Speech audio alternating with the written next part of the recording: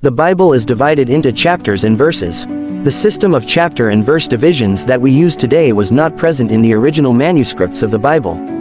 In the early days of Christianity, manuscripts were copied by hand, and the text was divided into paragraphs and sections. With the advent of the printing press in the 15th century, the text could be printed more efficiently, and the practice of dividing the text into verses became more widespread.